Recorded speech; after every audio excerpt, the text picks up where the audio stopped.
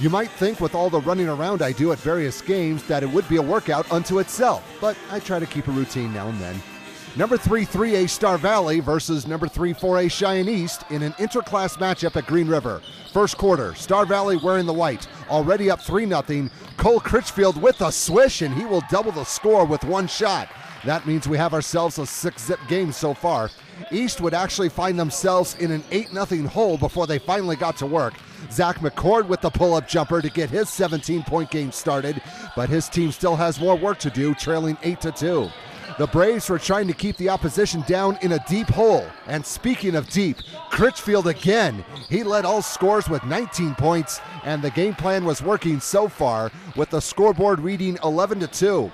The Thunderbirds needed to wake up in more ways than one. It's not even 10 a.m. yet, and you know how some high schoolers are.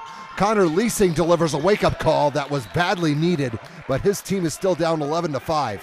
They were starting to pick up the pace, and it would produce points. McCord stops, pops, and hits for 2 more in order to keep pace, trailing 13-7. East needed to get closer and needed a momentum shifter. Tyler Wienberger has one of those. Bank shot and gets the bounces for 3. Now they are in this game, only down 13-10, which is much better than earlier. The boys in blue were on the move and had the moves as well. Check out this assist from McCord ahead to Caleb Reed, who will get the finish. We have ourselves a ball game. It was 13-12 after the first 8 minutes. Second quarter, the momentum was growing. Leasing with the steal, and he'll bring it back for 2 more. The lead has changed hands. It's 14-13 following a 12-2 run. Star Valley needed to regroup, but it was not easy. Jacob Pearson is going to brave the waters, so to speak, and gets the bucket. That would give the advantage back to his squad, now ahead 15-14. And Critchfield was still on the floor, so there was always the possibility that he was going to do something, and he did. 3 more for the cause, and the pendulum has swung back in his team's direction, up 18-14.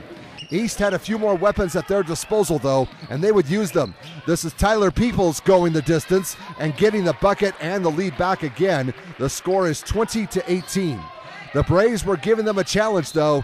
Here's a new guy. Cody Orton eyes it, spies it, and buys it for 3. That was a good deal. His squad would go back on top 23-20. The Thunderbirds have not made many of those shots, but that was about to change. McCord is going to pull the cord on one and hits. That helped. The boys in blue would go ahead 26-23 going into the locker room. Third quarter, they would get a bit more crafty, and it paid off. We have not seen Elijah Oliver yet, and neither has the defense. He would score on the rebound try to help put East ahead by a score of 28-23. I'm not sure where the sophomore was in the first half, but he picked a good time to show up. This shot will need a few extra bounces, but he would get the drop and 2 more to push the score up to 30-23. As for Star Valley, their pace had slowed compared to the first quarter. Orton will try to get some of it back on this drive and bucket. Every little bit helped, but they were looking up at a 30-25 disadvantage. Critchfield was still on the floor, and he did his part a long time ago, so could he produce a few more points? Yes, he could. That would close the deficit, and it is a 32-28 score. Now, this highlight was darn right sneaky. Bronson Muir, give and go and score. Hope you did not blink because that was fast. The Braves are within striking distance, down 32-30. But that was as close as they would get because the defense could not stop Oliver. He had a hard time missing. 17 points, all of them in the second half. And that would put the boys in blue ahead 34-30. Want more from Oliver? We can do that. He just had to help himself. 3 ball in the side pocket, swish. He did whatever he wanted to do. East is now ahead 37-30. The Braves would go to the bench to try to get back into this one. This is Max Fletcher, open at the top of the key, give him 3. That's one way to do it, but his team is still trailing 37-33. The long ball was starting to work again. Orton off of the inbounds, ring him up.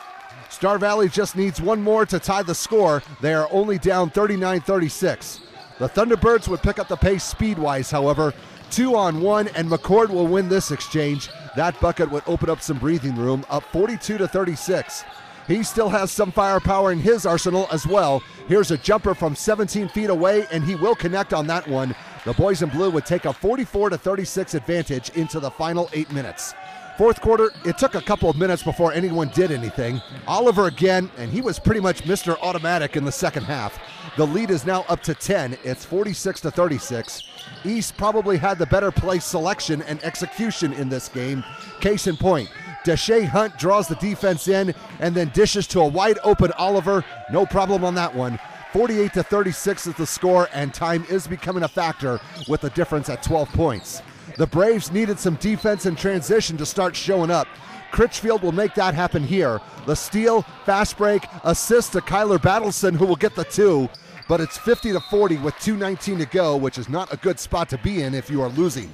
But that defense thing was starting to pay off. McCord will get relieved of his duties. Critchfield is going to take care of this job himself, weave through traffic and score. Maybe. It's a 7-point deficit at 50-43. And there was more defense. Chase Critchfield picks off the pass and brings it back uncontested for a lay-in.